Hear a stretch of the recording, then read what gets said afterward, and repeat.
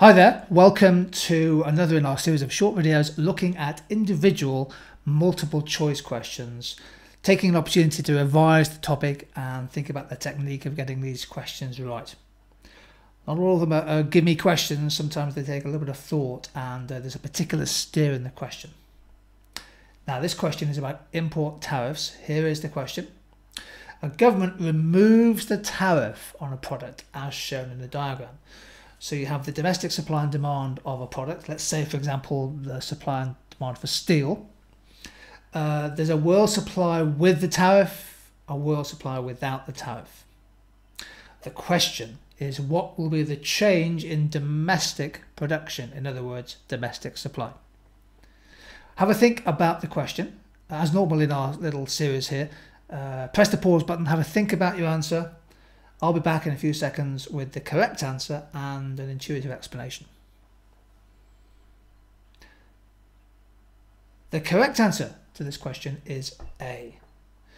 The removal of a tariff will lead to a fall or contraction of domestic production equal to the distance WV, this distance here. Okay, let's work through the explanation for the answer. When there's a tariff in place, so let's think about world supply with a tariff, domestic producers, for example domestic steel manufacturers, they basically have to accept the world price. And at price P1 here, this price here, they can supply quantity W. They use their domestic supply curve to establish what price they can get, and then they do as best as they can given that price. Now, when the tariff is removed, and of course this is a removal of a tariff question, it's like maybe not quite what people are expecting.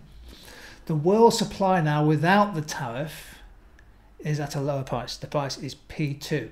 So taking off the tariff, the price falls to P2. We're assuming that domestic suppliers are essentially price takers in the market.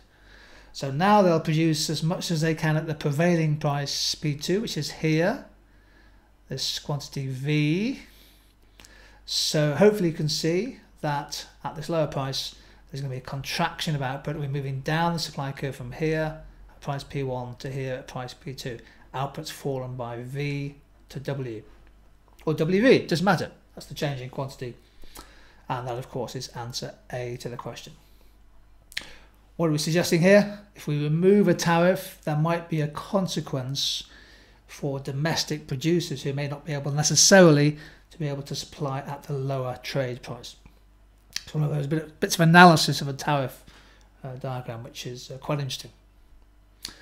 That's how you answer this particular question. Loads more questions on our YouTube site as we build up towards the 2017 exams and beyond. Thank you.